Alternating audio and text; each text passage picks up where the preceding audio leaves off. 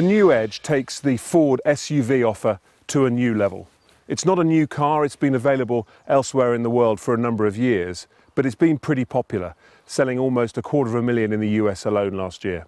It fills a gap in the Ford range that's long overdue, but this is a highly competitive segment of the market and it really needs to deliver.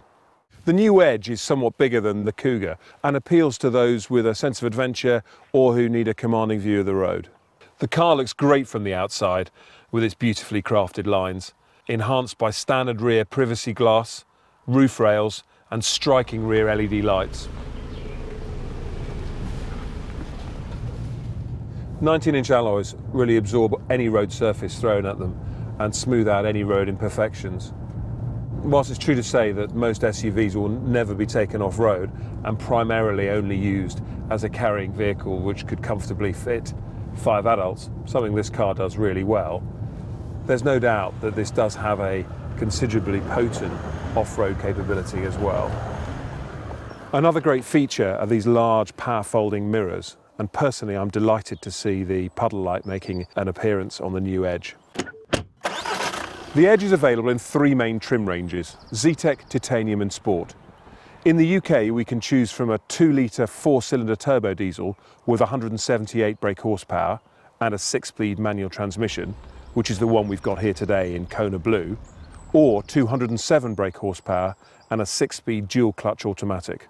With rear seats up, the boot weighs in at 602 litres, and this rises to a monstrous 1,788 litres if you fold them fully. That's more space than an equivalent Audi, Merc or BMW. Very commendable. Also, the entry is flat and easy with no nasty high lip. Rear leg room and headroom is plenty for adults to sit in comfort. The interior is sleek and tidy with subtle touches, making the experience in the car all the more enjoyable.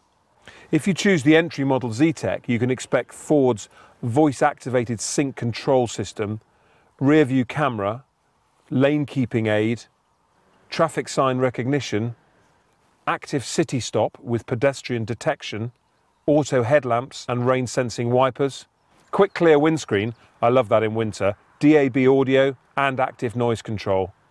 Not forgetting the power starter button too. Upgrading to titanium like this one gives you no end in quality. Everything from the instrument cluster to the rear view mirror all have improvements. This vehicle has the optional Sony DAB radio and CD player. You'll have acoustic side glass to keep that noise pollution out, sat-nav and heated front seats, chrome-coloured trim and front and rear parking sensors. And of course you can enjoy the convenience of the hands-free power tailgate. Many buyers will want a tow with the Edge, and it can pull up to 2 tons with relative ease. It comes with Ford adaptive steering, designed to make low-speed manoeuvring somewhat easier whilst retaining fun at higher speed. We put an all-wheel drive S-Max through its paces at the Thruxton Skid Pan recently with impressive results, as our YouTube channel shows. Another thing I love about this car is the range of socketry available for all your electronic gadgets. So you've got a twin USB, you've got a 220 volt socket and a range of cigarette lighter attachments. As it's designed as a vehicle for on and off-road as we are now, the Edge has Ford's intelligent all-wheel drive system. This is standard on all models. This amazingly clever system monitors traction, optimizing the driving whatever the road surface. Not your normal Chelsea tractor this. This is a vehicle that intelligently supports you as a driver to ensure that you navigate even really quite difficult terrain. So in summary, the new Ford Edge could be just what you're looking for if you want a large, good value SUV. The best way to find out is to come and take a test drive soon.